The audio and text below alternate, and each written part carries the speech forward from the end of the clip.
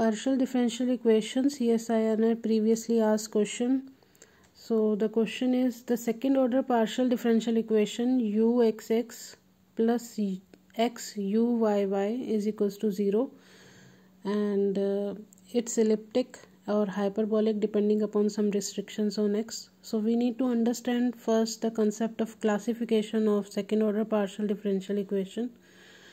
So it's like capital R uxx means partial derivative with respect to x twice plus s uxy plus t uyy plus some function can also be there xy u pq is equals to 0, where p is the partial derivative with respect to x and q is partial derivative with respect to y of the third variable u.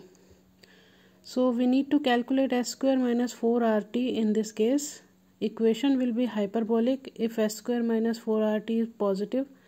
Equation will be parabolic if s square minus 4rt is 0, and elliptic if s square minus 4rt is negative. So depending upon these criteria in this equation, the term which is available with the second order partial derivative with respect to x is capital R, s is uxy which is missing in the equation, so s is 0 and t here is x.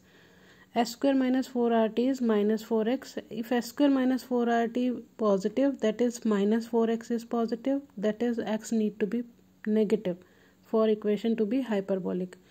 If s square minus 4rt is negative, that is minus 4x is negative, that is x positive for equation to be elliptic.